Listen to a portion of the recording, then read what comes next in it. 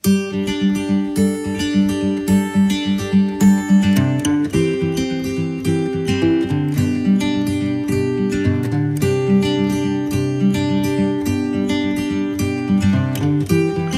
teman-teman, assalamualaikum warahmatullahi wabarakatuh.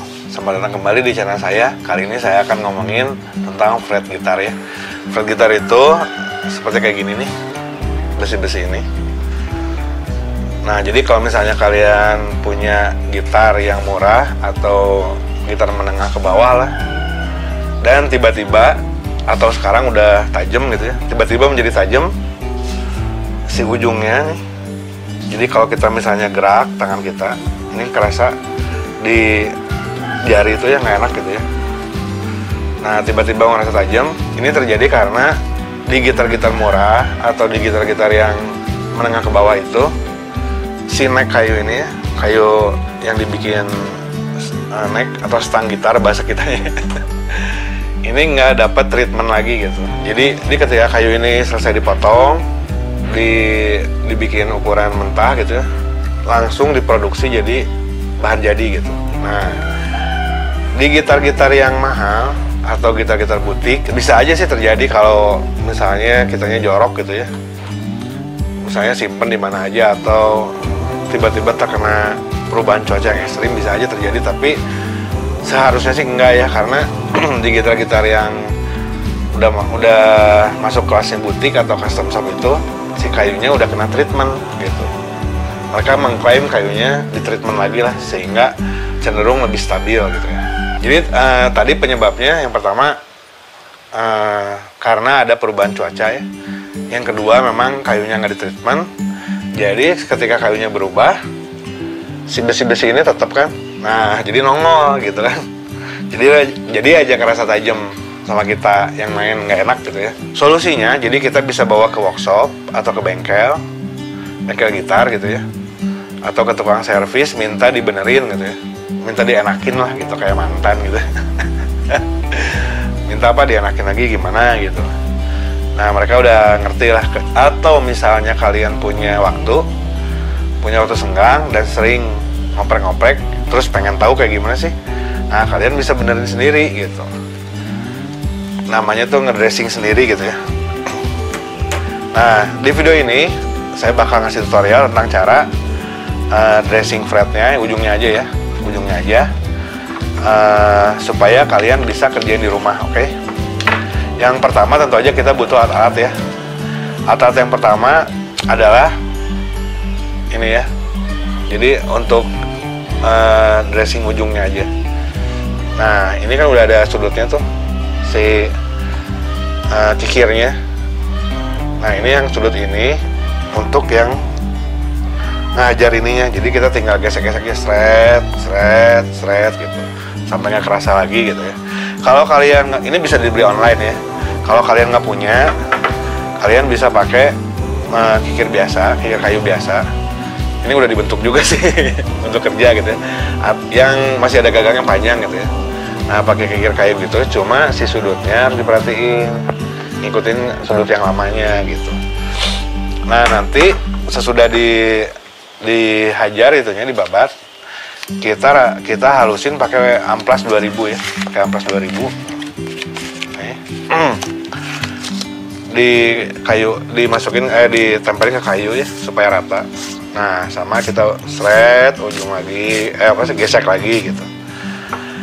Nah, nanti kalau kita udah gesek, kita bakal butuh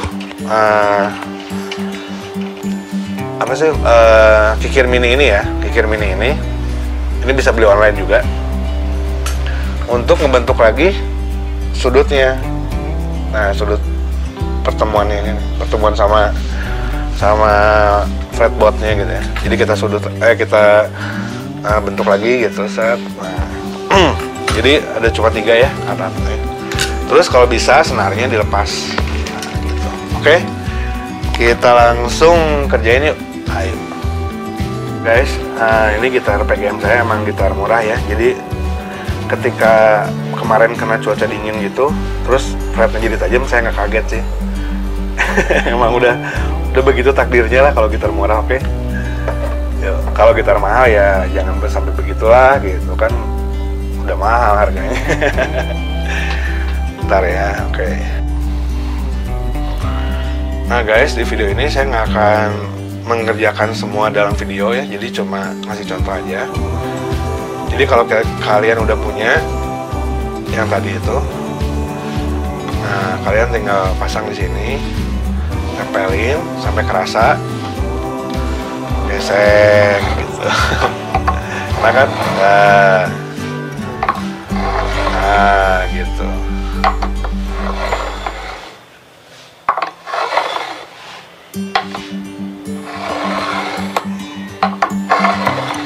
Nah sampai dirasain ya kalau udah. Nah ini masih ada di belah sini.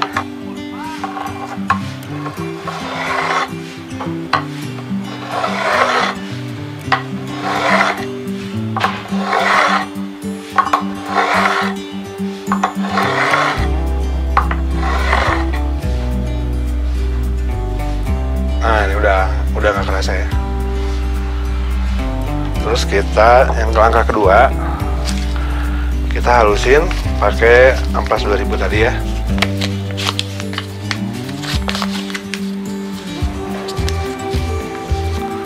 Oke, nah gitu aja sampai kerasa halus. Awas sudutnya harus ngikut ya, ngikut sudut yang aman.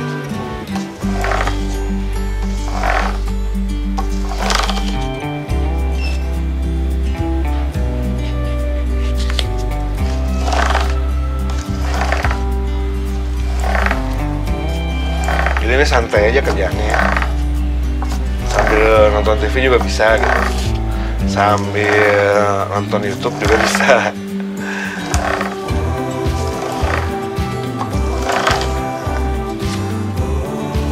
Nah ini udah nggak kerasa. Ketika udah enak ini, nah kita dari yang awal dulu ya. Nah dari sini kita bentuk lagi dikit ini. Supaya nggak kerasa tajam ya. Nah gitu. Kalau kalian punya pelindung fret bisa dipakai lah di sini.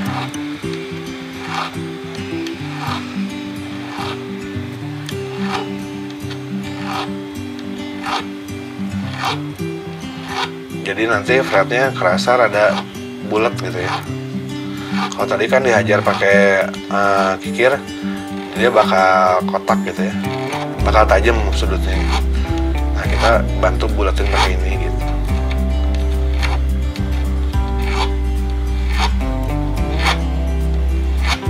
Awas jangan sampai kena kayunya ya. Nah sudah enak tuh. Oke, segitu aja ya contohnya. Nah kalian bisa kerjain sendiri lah. Jadi emang kerjanya banyak gitu. Tuh ini kan fretnya ada 24. Nah, kebayang ya kalau dimasukin ke video gitu kan lama. Jadi selamat mencoba. Terus kalau tips lagi ya. Kalau misalnya kalian punya fretboard yang kotor, ini paling efektif membersihnya pakai minyak kayu putih ya. Jadi kasih kayu putih, tetesin, nanti lap pakai tangan, ratain. Tunggu sebentar lah. Lap aja pakai tisu atau lap kering. Oke.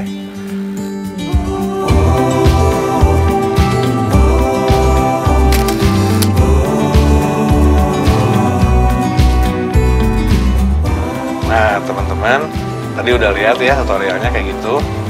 Jadi dikerjain yang rapi, yang enak gitu ya, sampai kerasa di tangan tuh enak gitu. Terus kalau misalnya ada pertanyaan, tadi kan kayunya menyusut jadi itunya nongol. Nah kalau misalnya nanti kena cuaca lagi, terus si kayunya memuai, itunya jadi gimana? Bakal jadi kecil, nggak apa-apa, lebih enak malah. Lebih enak, jadi nggak kerasa kayak gitar lama gitu ya. Kayak Ibanez Premium juga gitu lah. Ibanez Premium kan ininya dibulatin ya.